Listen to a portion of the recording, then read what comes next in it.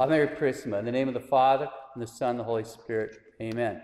Today's Mass is being offered for priest of eternity. He was a 76-year-old French priest, I believe 76, George, I think, Falleron, who we just got notice, I think he died yesterday. So the second collect is for his soul. So please remember him in your prayers.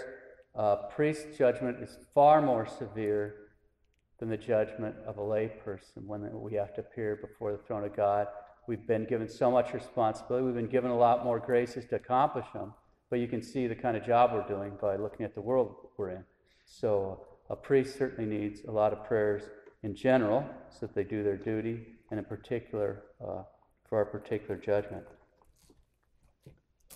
In the Gospel, we see it recorded to us that Our Lady pondered all these things in her heart. That's the kind of thing we're supposed to do with the words of our Lord. The words from sacred Scripture. These are living words that God has given to us. And how often it is that people just have a Bible, you go over there, you think you need to dust it off. It's like a decoration. It's something that we should employ.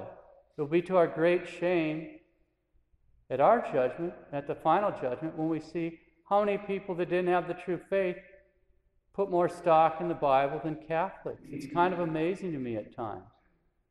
This doesn't mean you have to memorize it or something like that, but you should certainly spend time in the Scriptures, pondering those things in your heart, pondering the Scriptures you hear at Holy Mass.